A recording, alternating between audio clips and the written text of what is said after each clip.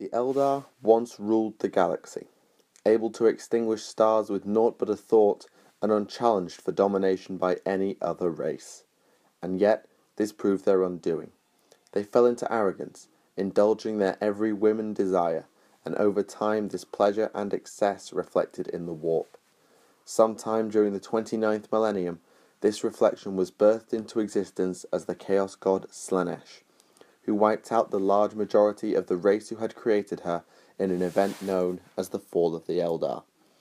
Ever since, the Eldar have been a declining and dying species, clinging to existence through their combat prowess, psychic mastery, and wraith constructs. In this dark time, there are some who have become legends to the children of Aser. Today, we delve into a group who have shaped the militant aspect of the Eldar, incomparable warriors responsible for the aspect shrines now present on almost all surviving craft worlds. They are the Phoenix Lords, the embodiments of the bloody-handed god Kaela Mensha Khaine. My name is Michael for Tactica Imperialis, and welcome to 40k Stories. When Slaanesh, known to the Eldar as She Who Thirsts, was born, she unleashed a psychic stream that rent the souls of all Eldar within many thousand light years. Only those hidden within the wraithbone holes of the furthest flung craft worlds or exodite worlds, or those sheltered within the pocket dimension of Comora, were safe from the initial assault that cost untold billions of lives amongst not only the Eldar, but humanity and other races the galaxy over. These souls were swallowed up by Slaanesh, and she gorged on them. With the immense psychic power of their race known to all across the galaxy, it is little surprise that She Who Thirsts found the Eldar soul the most delicious, and ever since she has claimed the soul of every dead Eldar to sate her voracious appetite. The Eldar have found ways to attempt to avoid this fate. The Harlequins rely on their patron god Chegarak to preserve their souls, whilst the Dark Eldar simply do not intend on dying, and so sacrifice others to maintain their vitality. As for the Craftworld Eldar, they use devices known as Spirit Stones to store the psychic energy of their souls so as they never enter the warp at all. These stones are stored in an infinity circuit upon a craft world unless they are placed into a wraith construct in order to defend it. Without the Spirit Stones, the Phoenix Lords simply would not exist. Following the fall, Eldar society underwent a drastic and dramatic reorganization. Rather than be permitted to indulge their vices as they had once done, every Eldar instead follows regimented disciplines known as the Paths. The various paths teach the Eldar skills and enrich their souls, all whilst forbidding them from attaining the extreme emotions that had initially birthed Slaanesh. All Eldar walk many paths in their lives, but there is risk involved. It is possible that an Eldar can become trapped on one path, unable to focus their mind on another discipline. These individuals are said to be lost on their respective paths, and whilst they cannot deviate from said path, they become masters of it.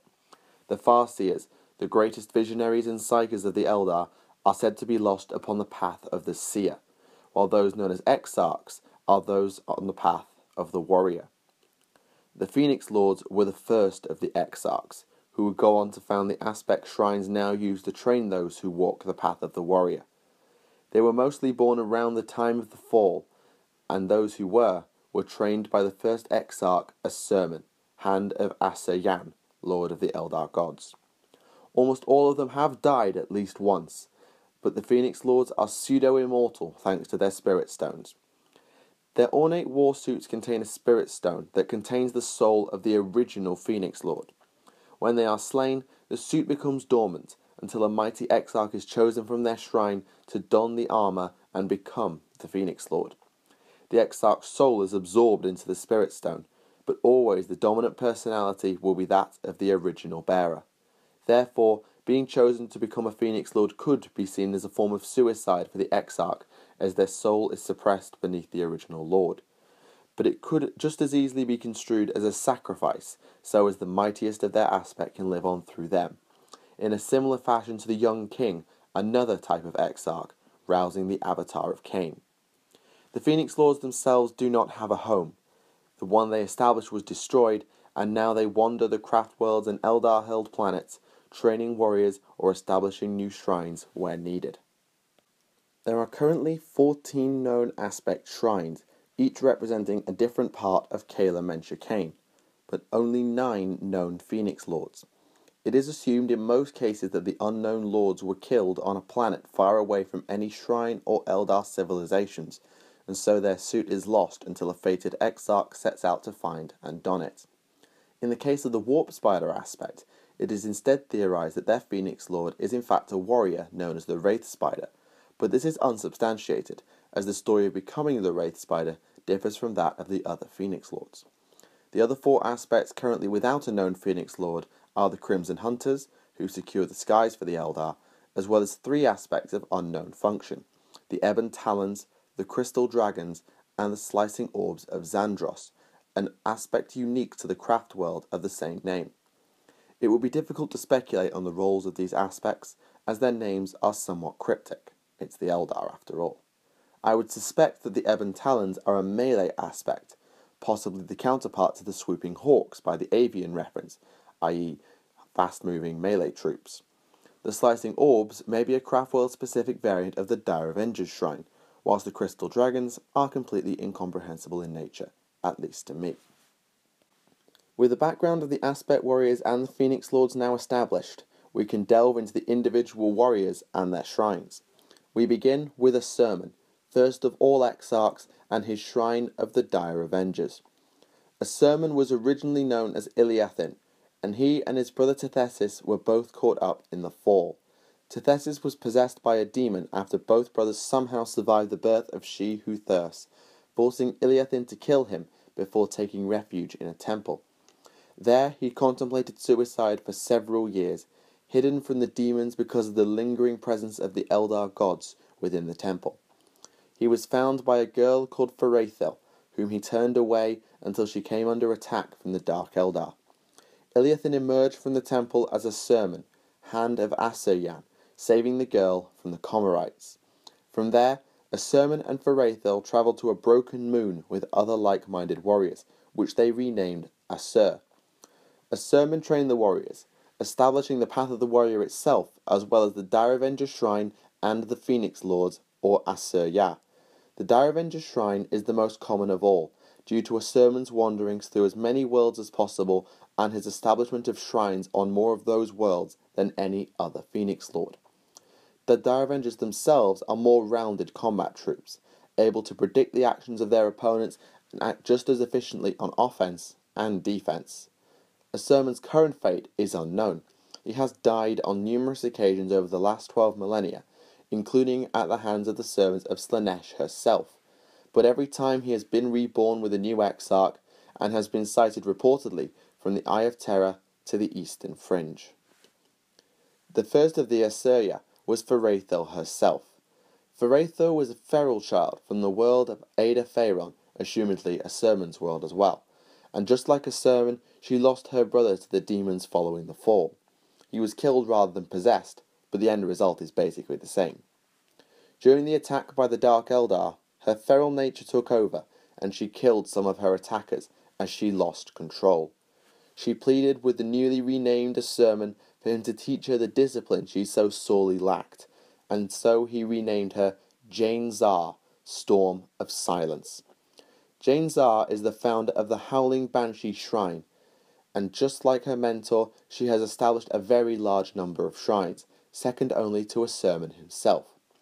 The aspect itself came into being in legend through the crone Morai Heg, and so almost all members of the shrine are female, which is strange among the Eldar, which normally has a much more even gender ratio. They are melee-focused warriors, using swift and precise strikes along with the powerful sonic blast from their banshee masks to incapacitate and destroy their foes. Jane Zar herself is currently believed to be dead, slain by Talos Valkorin of the Night Lords, who detonated a grenade to kill them both. Of course, an exarch will almost certainly eventually inherit the mantle of Farathel, returning Jane Zar to the battlefields of the 41st millennium against the great enemy, Chaos. It is said amongst the Eldar that the finest pupil of Asurman was Baharoth, the Cry of the Wind. Baharoth's home is unknown, but he was one of the warriors who joined Asurman and Jane Zar before they settled on Asur, and so it can be assumed he is a full survivor like those two, and probably all the other Phoenix Lords. He was the most youthful and exuberant of the Aser, and he was the first of the winged Exarchs. It is said he enjoyed the feeling of the sun on his wings, but as his students all use technology as opposed to biology in order to fly, it may be that he either incorporated biosensors into his own jump pack, or that is simply a metaphor for his back. After all, we have the phrase, sun on your back. The Swooping Hawk Shrine that he founded is the most mobile of all Aspect shrines, and the warriors use elaborate ranged weapons to launch rapid aerial assaults with jump packs shaped like wings. They also carry a wide range of grenades, including haywire grenades, in order to tackle armoured targets.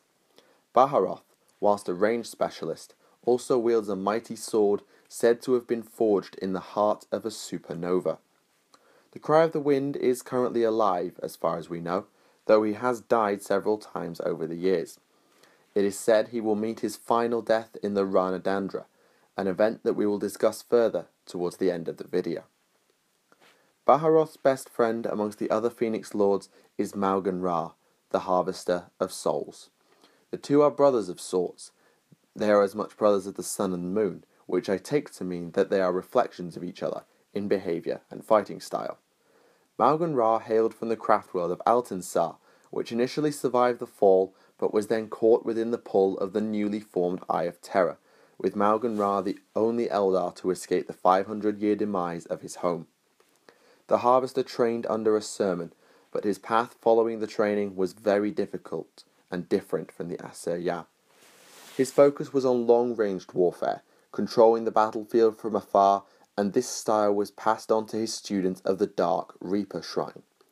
He became a master of ranged combat, fashioning unique weapons just as his kin fashioned their blades. His signature weapon, the Maugatar, was fashioned after a long quest by a bone singer, who was subsequently crippled by the Harvester, so it could never be replicated. It combines the Shrieker cannon used by Harlequin Death Jesters with an Executioner, a power glaive wielded by an Exarch of the Howling Banshees, whom Maugan Ra sacrificed during his quest. The Dark Reapers are more heavily armoured than other Aspect Warriors, though in-game they have the same 3+ armour save as 3 other shrines, and whilst this slows them down, it does not prevent them unleashing ruin with their mind-linked Reaper launchers. Maugan Ra, like his brother, is currently alive, and most recently has managed to both find and rescue his former craft world from the grasp of the Eye of Terror in the 13th Black Crusade, though his kin did not receive a warm reception due to concerns of corruption after millennia within the Warp, a place which the Eldar never go. For a long time, the Shadow Spectre aspect was considered extinct. This proved to be false when the Shadow Spectres of the long-hidden craft world Mimera emerged and managed to recover the armour of their lost Phoenix Lord Irilith, Shade of Twilight, giving hope of their aspect's rebirth. Irilith, like the other Phoenix Lords, trained under a sermon, but left very soon after following a vision of Mimera's destruction. As he searched for the craft world, he imparted his teachings to the worlds he visited, until becoming embroiled in a battle to prevent Slaneshi demons from breaching the webway. Alone he triumphed, but he fell into a deep slumber, during which he somehow learned of Mimera's true location. He then finally travelled to the lost craft world, teaching them his ways of war before revealing his reason for travelling there. He assured them their doom would now be averted, and he led a war host to eliminate the race that would destroy Mimera before they became a threat, despite knowing that it would cost the lives of himself and his hosts to do so. He fell on a planet known to the Imperium as Betalis III, and his armour remained there as his host was destroyed and there were no Shadow Spectre Exarchs present to revive him. As a result, the Shadow Spectres fell into decline and then extinction, as their shrines were abandoned and their Exarchs fell in battle. Except on Mimera, which remained unknown to the rest of the Eldar until they were discovered by rangers of Craftworld Alatok in late M41. These forces then travelled to Betalis III and were able to recover and then resurrect Irilith, meaning the aspect may eventually return to other Craftworlds again. Irilith and the Shadow Spectres used jetpacks to traverse the battlefield at great speeds whilst also utilising stealth, and they use their mighty prism rifles to lay enemy armour low, making them a hybrid of Baharoth's swooping hawks, Fugin's fire dragons, and Kurandras's striking scorpions. Fugin, the Burning Lance, is the founder of the Fire Dragon Aspect Shrine. He believes that precise destruction can bring harmony to the Eldar, and encourages this view as opposed to the discord created by total oblivion. As such, his warriors ensure that their targets are totally annihilated, and their priorities are enemy vehicles and strongholds. To this end, they carry fusion weapons and melter bombs, capable of destroying armoured behemoths or elite infantry in equal measure. Some exarchs will wield weapons such as flamethrowers or the long-ranged fire pike, whilst Fugin himself also uses a melee weapon called the Fire Axe. Fugin was lost, believed dead, following attack on the Shrine of Asur where he trained. He reappeared later to aid Eldrad Ulthran of Craftworld Ulthwé, destroying dozens of demon commanders to deliver the world of Haran Shemesh. He then disappeared into the webway following the conflict, and was last seen on the planet of Medusa 5, which was embroiled in a multi-faction conflict before being swallowed up by the warp. The Eldar were able to achieve their objective on Medusa 5, however, sealing off hidden webway gates. Fugin is said to be the Phoenix Lord who will call the Rana Dandra, and that he will be the last of the Aseya to fall in that final battle before the destruction of the Eldar race. The striking scorpion aspect is a unique one. They have had 2 Phoenix Lords during their history. The founder of the shrine was Ara, father of scorpions. He taught his warriors the power of stealth and cunning, combined with brutality. They would use the shadows to approach before tearing their foes apart. Ara was flawed, however. His murderous tendencies overtook him with time, and he began to walk the path of damnation, the term used by the Eldar to describe their dark kin as they feed off the pain of others to slave and stave off Slaanesh. This corruption saw Ara attack the Shrine of Asur, accompanied by a host of demons. They scattered the other Phoenix Lords among the stars, somehow overwhelming the remaining Aseya and possibly explaining why some Phoenix Lords are currently lost. Now known as the Fallen Phoenix, Ara fled to the Dark Eldar's city of Commorragh, where it is theorized that he founded the Incubus Shrine and became their first hierarch. He disappeared again, and is believed to have returned as Drazhar, Master of Blades and current leader of the Incubi.